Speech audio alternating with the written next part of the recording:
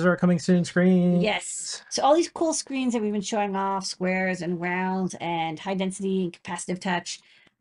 People are like, when can I set up? When can I get them? Well, we're gonna have them in the shop. So we just wanted to get that ready since there's quite a few. Yep. So they're being photographed and there's little placeholders in the store. So if you Yeah, sign up. They'll go fast. Yeah. and you'll get notified when we do get them in stock. And then we'll of course have the driver board as well. Next up. Next up, we've got the tiny code reader. This is from Pete Warden. We have a guide that goes with it. Thankfully, he wrote it for the learning system.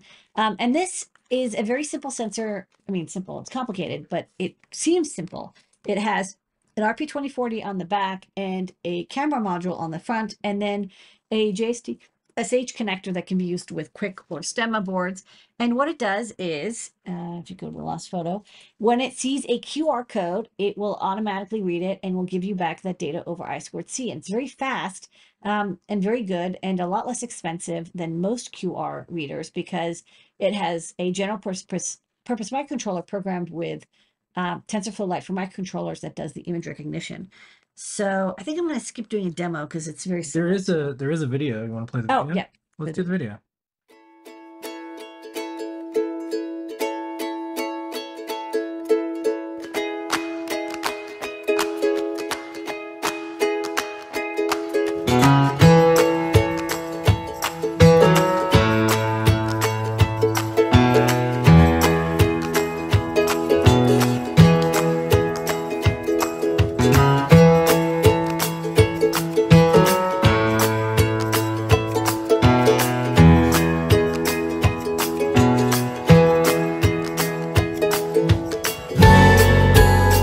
Nice live demo. Yeah. All right, so check it out. Really good pricing.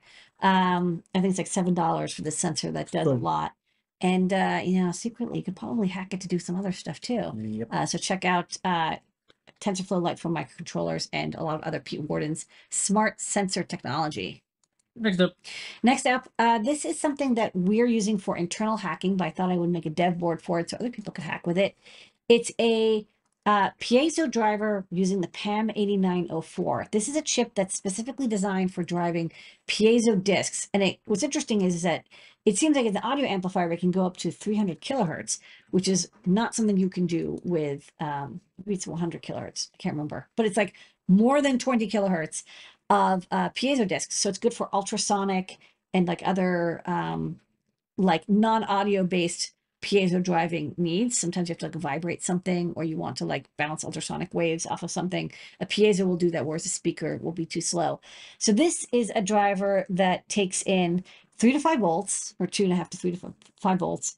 And it will use 2 internal switch cap converters to give you up to 3 times gain on the voltage. And then it uses differential output. So if you have 3.3 volts in and you have 3 times gain, it'll give you 10 volts output.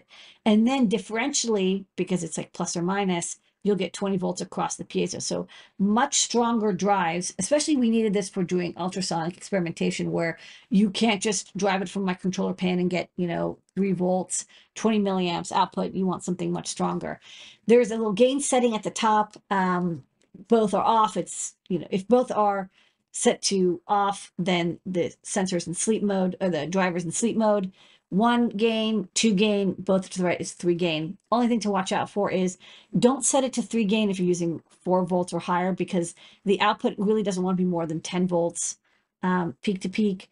And while I wish they wouldn't let you purposefully destroy the sensor, and you're not going to destroy it instantly, it's not good for the sensor to be strained. So if you're at 5 volts, you know, keep it to 1 or 2 gains so you don't go above 10 volts. All right. And then the star of the show tonight, just like you, lady, our customers, our community, the entire Adafruit staff, and more is... Yay! It's the NXP DigiKey Adafruit collab that we started in late 2019.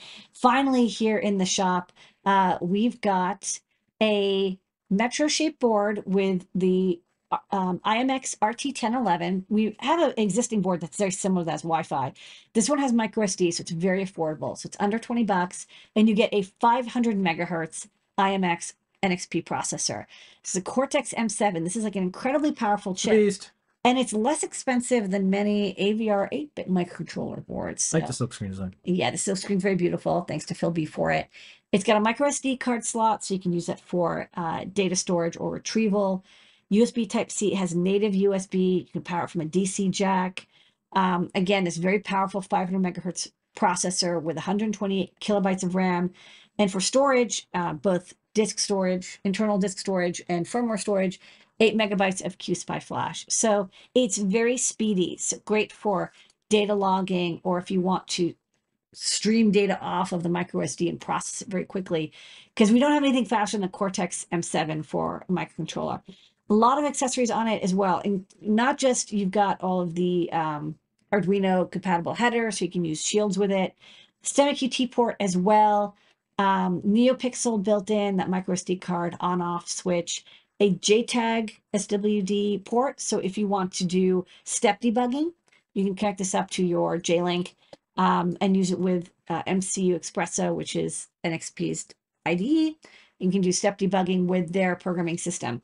I will mention though, even though it is Arduino shaped, it does not actually run the Arduino IDE. Instead, we have CircuitPython support, which I think is great because you can get up and running really fast. And we support I2S and the SD card reading and digital in out, PWM, analog, all the stuff you expect.